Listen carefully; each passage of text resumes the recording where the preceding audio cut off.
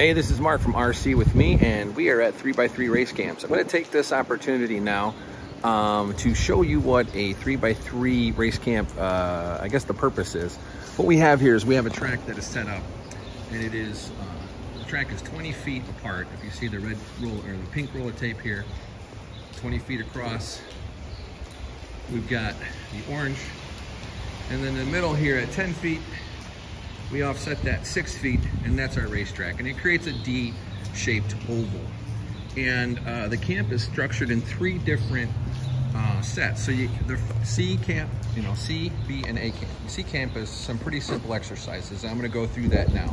So the purpose of C camp, or the goal of C camp, is to complete 3 specific track patterns in a row in the quickest time. And I'm gonna do that now. So right there in front of the pink tape, we're gonna use that line as the starting bridge, or the starting point. And then as soon as I cross that, normally we have a timer and they'll time that, but right now for demonstration purposes, as soon as we cross the line, that begins. And the first one that we do, oval left. So it's a simple, we take an oval left. No, we have to come back the other way, so we have to make a transition. So we transition here, and then every other approach to the start-finish line is this way. So we make that transition, and then we complete oval to the right. So this is oval to the right, and now that we've completed oval to the right, we're gonna shoot for figure 8.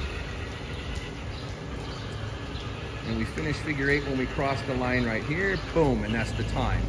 And so we have drivers continue to repeat those patterns over and over so that they get better and can lay down a quicker time. So that was C camp. I'll do that again, and I'll just do it quicker. So to review, here's oval left. Now we got a transition to oval right. We got oval right. Now we've completed oval right, so we're gonna go to figure 8. Now we finish figure 8 and time. And then we record those times on a spreadsheet and just put them on a Google Doc and teach these kids how to use Google Docs, because you think that might be helpful in the future. And then we watch their progress. So then as they progress through that, they have 3 camps. And generally, it's a very good illustration of how they can decrease their lap times and increase the total number of laps through this structured practice. So that was C camp. I'm now gonna progress on to B camp. So they have finished the first 3, right? And I'm gonna start here. They're finished the first 3. You got oval left. Oh, I messed that up. So we'll do that again. We're gonna start with oval left. And then we transition. Okay. Transition, now we begin oval right. We're completing oval right, beginning figure 8. And now we're gonna add on 3 more. So this is where we add on tight oval. It's basically a hairpin. You go out and come down the middle instead of going around the outside. And then after that, we're gonna add combo number 5, which is actually pretty difficult. So yeah, it's the 5th pattern, so it's called combo number 5, and then there's kind of like 5 parts to it. So you wrap that up.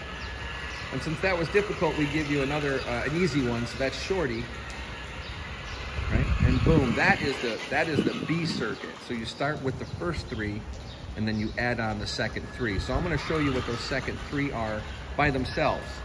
Okay, so this would be finishing up figure 8. So C camp is, the first 3 are oval left, transition to oval right, and then figure 8. This would be coming off of figure 8, and now they're gonna be adding tight oval.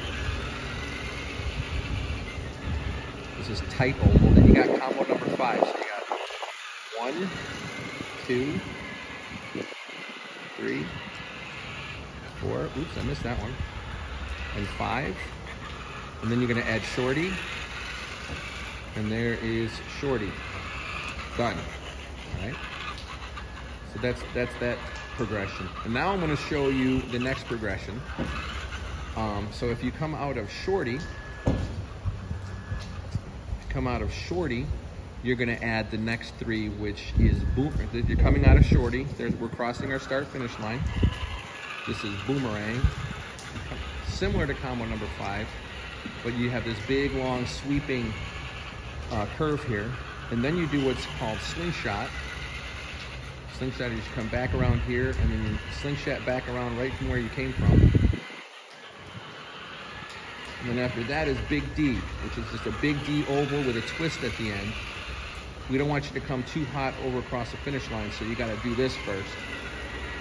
And this is time, all right? So that was the last three. That would be A camp. And I'm gonna do it from start to finish now. This is from top to bottom, a complete circuit. This is gonna be, and I'm gonna look at my watch here, oval left. Transition to oval right. Oval right. Figure eight.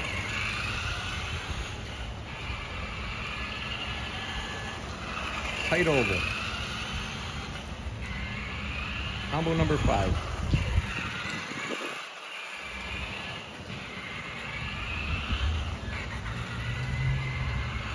Shorty. Boomerang.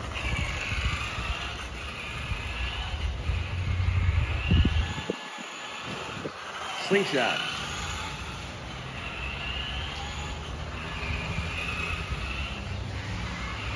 And we're going to wrap it up with Big D.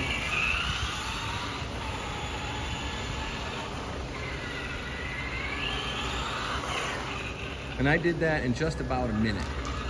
So that is it. That is a 3x3 circuit that's broken down 3 patterns at a time. So the first 3 is C camp, the second 3 is B camp, and the third 3 is A camp. And after that, a driver can pretty much put their truck anywhere they want. They've got a pretty good command of how to control their truck around tight corners, long straightaways, swooping turns, and things like that. This is really a great foundation for kids to get started in racing, just in understanding just how to control their truck, and a lot of other things that come with it about track etiquette and things like that. So this is Mark from RC with me. This was and 3x3 race camps, and this was a 3x3 circuit from top to bottom.